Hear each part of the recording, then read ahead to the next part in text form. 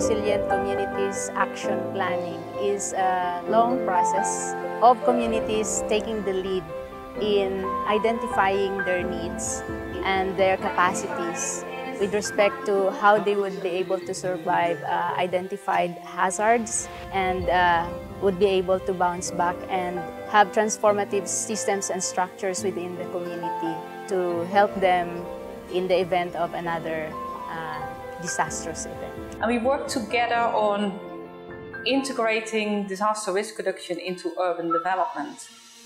So that means that in urban areas you have risks, you have hazards, shocks, stresses. You work with communities and with local government, private sector, NGOs to reduce those risks. At the same time, you're looking at urban planning and urban development. One of the things we did in the beginning was talk to the Municipal Planning and Development Office. So it was important for the plan to be linked to the plans of the municipality. Madali ang paggawa ng plans, ng mga major plans, kung galing ang input sa mga communities. Lalo na yung RCAP na ginawa nila, malaking tulong yan. Nandyan, ready na.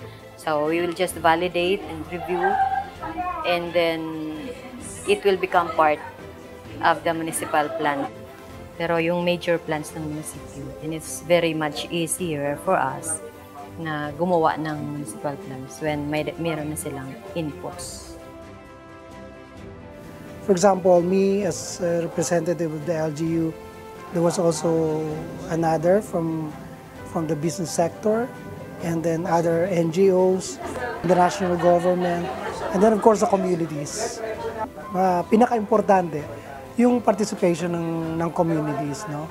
Because it is them who are actually the subject of all these efforts to rehabilitate and to recover. Nahibaruan, partihan, paghimuhan mga proposals, pagprosesohan livelihood, pagprosesohan mga skills training, ang mga trabahoon ng barangay. Ang board game, nag-enjoy ako to, pero na-nervous ako una kay siyempre di rin maaram. Tapos kami nag-represent, wala kami nag-represent na among barangay. Gusto rin naman ang mga problema. Tapos siyempre paron may da petition nga, ano pa daw, nagkukuan-kuan ay kami kung maruyag hirahan amon mga gino-offer nga mga problema din amon barangays.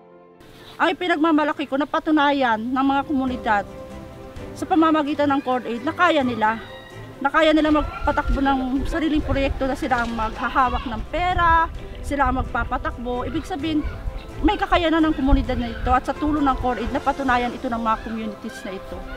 Nagtatalinguha nga pag mawara na ini nga mga NGOs nga nabulig amon din ito na amon lugar, kami ada kami magpabilin kami nga